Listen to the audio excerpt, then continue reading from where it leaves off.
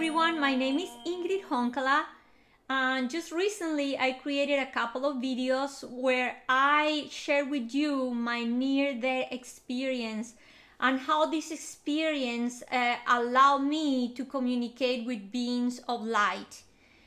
But besides being able to communicate with the beings of light, this experience also opened the door for me to be able to perceive and sense the presence of what we will call spirits. I was around 4 years old when I started to communicate with the beings of light and perceive them and sense their presence. And about a year later, when I was 5 years old, due to some drawings that I was doing at a school where I kept repeatedly painting the people, like any shape I will paint, animals, people, even objects, I will put auras around. And I would paint all over the pictures, like drawings of things that look like stars and the sun all over the place. And when the teacher asked me what this was on these drawings, I said to her, they are my friends. They are the beings of light. So due to these drawings, the teacher called my mom, and my mom learned that I was seeing something that was actually sounding pretty unusual. So my mom didn't make a big deal at school. They thought I was having imaginary friends. And once I was by myself with my mom, she, for the first time, revealed to me that she actually also could see spirits. So it was the first time I learned about this. She said that she had been seeing and communicating with spirits since she was 5 years old.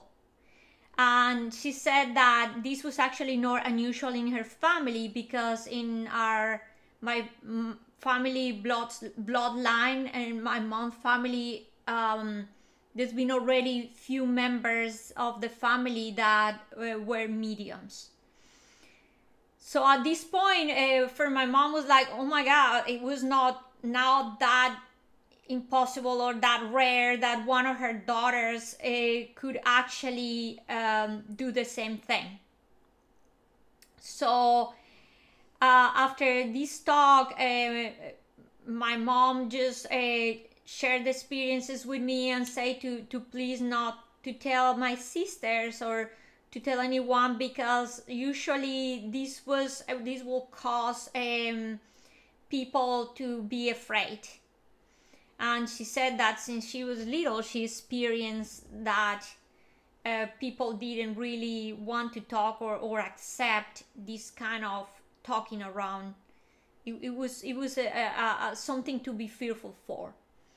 So okay, I didn't say absolutely anything, and I thought that my mom was seeing beings of light, and we both thought that we were actually seeing the same thing. And actually it was when I was 6 years old that one night my mom decided to do a house project, and my dad was traveling, and she asked one of her brothers if he could come and help her paint. She was painting the entire house, and our house at the time was like those type of houses that look like the Spanish looking houses with a courtyard, and the rooms were around the courtyard. So that day, after finishing a whole day painting, my mother asked her brother if she wanted to stay because it was late. And there was only one room in the house that had not been painted. That was the bedroom where all of us stayed. It was my mom, my uncle, and us. We were the 4 girls, and we all stayed in the room, and my mom went and left all the doors in the house open so the house could vent, because the smell was very strong. And she closed the door in the bedroom where we were staying, and turned off the lights except for the light of, there was a walk-in closet in the bedroom, and she usually left this light on, so if she needed to get up at night or we needed to do anything, go to the bathroom at night, we could see what we were doing. That night we all went to bed, and I don't know what time it was, but sometime in the middle of the night I hear a noise, and the noise woke me up. And when I opened my eyes, immediately as I saw a silhouette, the image of a person opening the door and entering the bedroom, I felt absolutely and completely petrified. I couldn't talk or move or blink. I felt like my entire body was cold, like I couldn't move. I tried to call my mom and I couldn't. The voice wouldn't come out of me. So I remained in the bed, just completely still, looking at this presence. It was like a black silhouette, and it looked like it had a hat on, and like it had like a big coat. And this presence entered the room and walked towards the walk-in closet. And once it reached the closet, it opened the door completely, turned off the light, and went in the closet and closed the door. At that moment, I just thought about the beings of light. And once I recalled or called them, I saw a blue being of light appearing right next to me, and I was able to feel like, okay, now I'm not alone. And I felt this peaceful moment, but at the same time I didn't want to move, because I didn't want this presence or this being that I just had seen know that I was aware that I had seen him. Everybody I looked around, finally I was able to move, and everybody was in their beds, including my uncle, so it was not anybody of us. I just stayed in the bed, and when finally the first light in the morning came through the window, I looked at my mom, and she just stood up from the bed, and when she was leaving the bedroom, I followed her.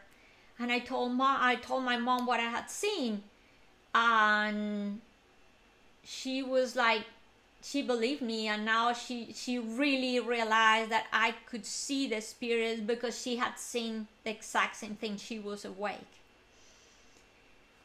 And she said not to worry. She said that everything was going to be fine, not to be scared. And I said, Mom, how I do not to be scared?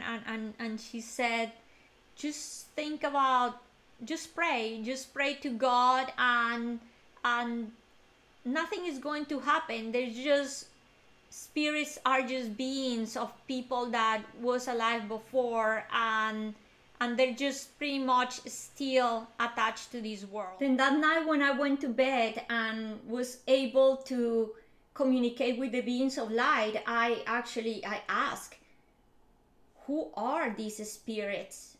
What is going on? Then, actually before that, when I was talking to my mom, I told my mom, Mom, these spirits and the beings of light are not the same. That day I had the complete clarity that what I had seen that night and the beings of light were completely different things. But the beautiful thing was that the first thing that the beings of light said to me that night was the complete opposite of what I was thinking. They said to me, these spirits, as you call them, yourself, us, we are all the same.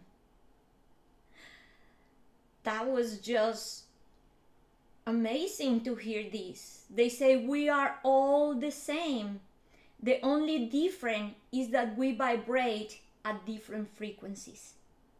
Then that day they started to introduce to me the concept of the physical and non-physical in a very easy way for me to understand it. They say that as humans, we experience a world that is seemingly more solid and tangible, and that we experience it mainly through our five senses. Then they continue explaining that there was a physical realm, there was also non-physical realms, like the ones I have been experiencing throughout these years. With this, they were trying to mean what happened during my near-death experience and during my out-of-body experiences. They said that between all those realms, there is a non-physical realm that is very similar to the physical realm. And when our spirit leaves the body and transitions into the non-physical, there is actually a process that the spirit undergoes before it can completely detach from the known. Since many of the spirits still have a keen interest about the matters of this world due to all those strong bonds that we create with the ones that we love, then it will take a while before they can detach and continue their journey. The beings of light actually say that some of them are so attached that they don't even realize that they are not in the physical realm anymore. Since time doesn't operate the same way that it does for us in our physical realm, it doesn't matter how long it takes. Only when we are ready and they are ready to transcend this bond, to transcend these attachments, it will happen. So for me, what I found most amazing about all these teachings from the beings of light on this subject is the realization that the universe is so giving, and that to the point that everything happens as a process. And to me, that just shows how unconditionally loving is the universe. I could talk about this for hours actually, but I'm going to stop here. Not just because I don't want to say more, but because the main reason for me to create this video was because my grandmother recently passed. And my true intention with the video I'm making today is to try to alleviate the pain of anyone that is experiencing the loss of a loved one. My grandmother, after being with us for 92 years, she was actually born in 1925, just passed. And although her passing is so hard, and although seeing the loved ones leave this world is so hard, and create this emptiness in our chest, and we feel pain, and we feel wounded, I want to let you know that they are here with us until they are ready, or we are ready to let go. So my grandmother, who just passed away last Saturday night, came to us, and like what many would refer as came to us to say goodbye, I actually think that she came to say hi. I am here. I'm still around. And the first person that she tried, or she communicated with, was one of my sisters. My youngest sister, she's a very sensitive person as well. And she, my grandmother, who was born in Bogota, the day of her passing was in Bogota as well. And my youngest sister, who is now living for a while in a city called Cartagena, was in her apartment, and she started to listen to the neighbor's radio that went really loud. Then she realized that the radio was playing a song that my sister had actually dedicated to my grandmother when my sister was little. And she remembered that the day she dedicated this song to my grandma, she felt so touched by my sister doing this action and by the song itself, that just her eyes tear up, and she just felt very emotional. And that was the exact song that was playing in that radio very loud that night. And when the song ended, the radio went off. And at that moment, my sister remembered that she actually had dedicated this song to my grandmother, and she felt, wow, something is not right with my grandma. And she didn't know that my grandma was at the hospital, because this all happened really fast. She felt very sick, and they took her to the hospital, and nobody was expecting her to pass.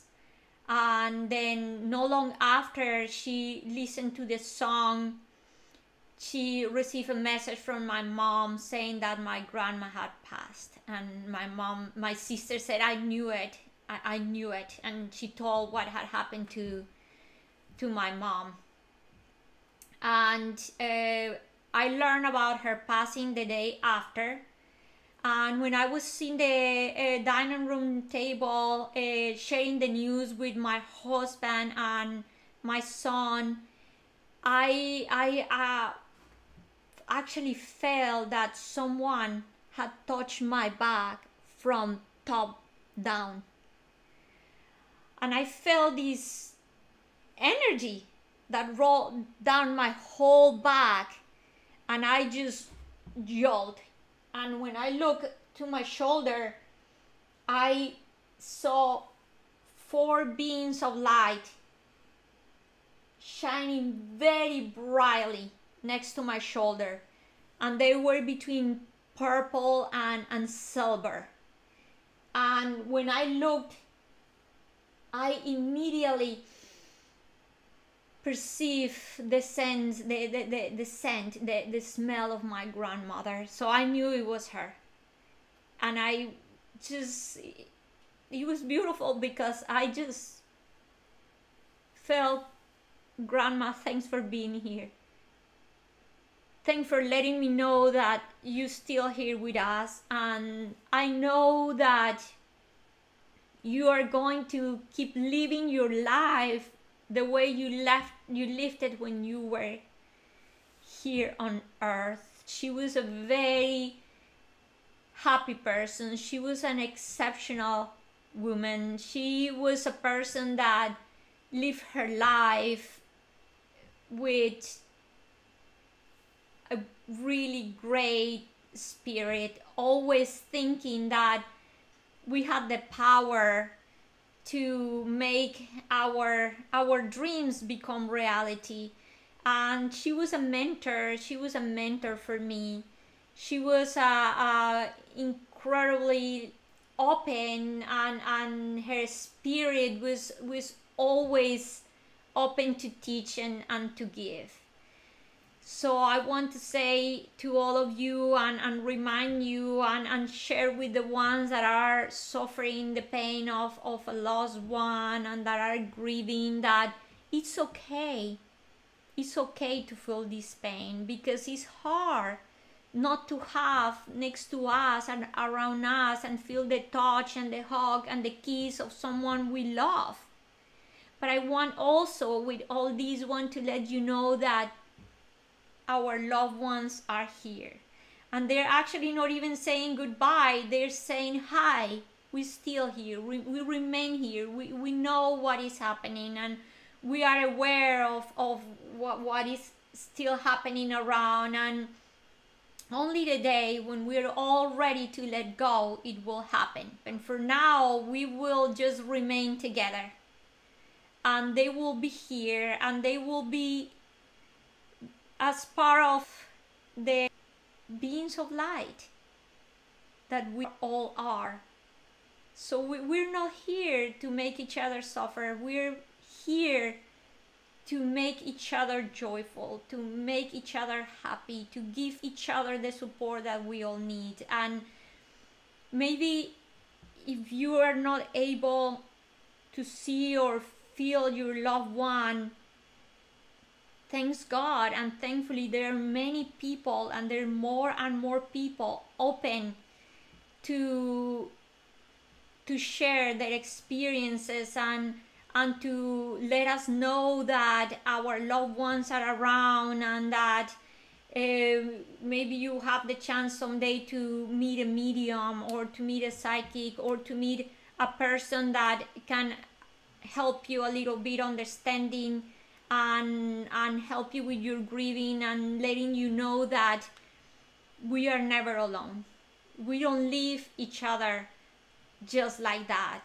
We are all one, so we're all connected, and we are here to help, guide, and protect each other. So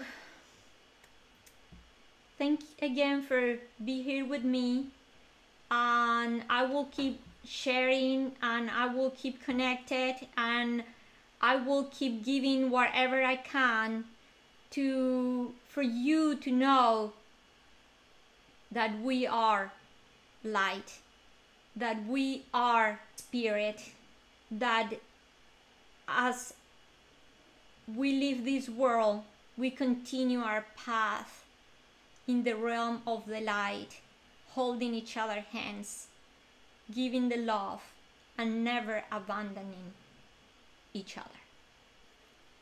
I love you, and I'll see you next time.